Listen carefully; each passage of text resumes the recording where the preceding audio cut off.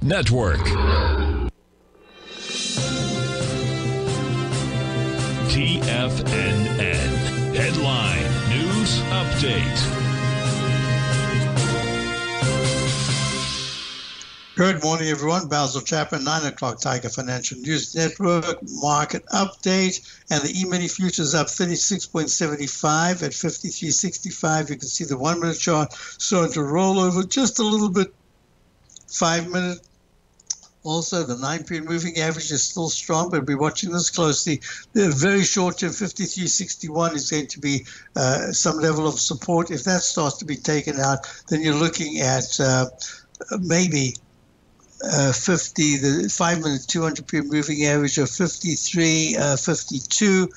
And we'll see over the next day or two if that 53.34, I think it was, that horizontal line gets tested. But in the meantime, there's upside action, a really strong upside action in the semiconductors, helping the QQQ. So that we go to this right away, and we'll say that the YM, that's the Dow futures, are trading up 68, not quite participating as well as the E-mini. The E-mini is trading up, as I said, trading up 36 at 53.64. Looking at the QQQ, that's the index 100, that's trading up 5.4 at 461, all-time high. IWM, not quite as strong.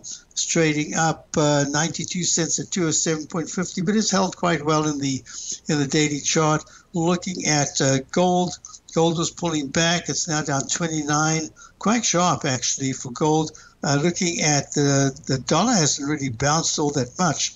It's in fact, it's down 24 ticks at 104.62.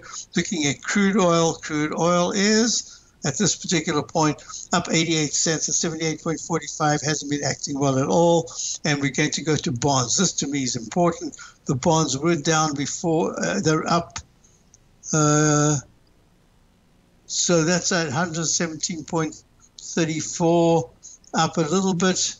And we're looking at so if the bond yields go a little higher today, that could affect the market. But the good news is that NVIDIA is trading hugely up. It's up 65, all-time high at 1,014. So it's going to be an exciting session. Stay tuned for Tommy O'Brien coming up, I believe. The morning market kickoff and a great program for the rest of the day. Don't forget Larry's webinar tomorrow. Have a great day, everyone.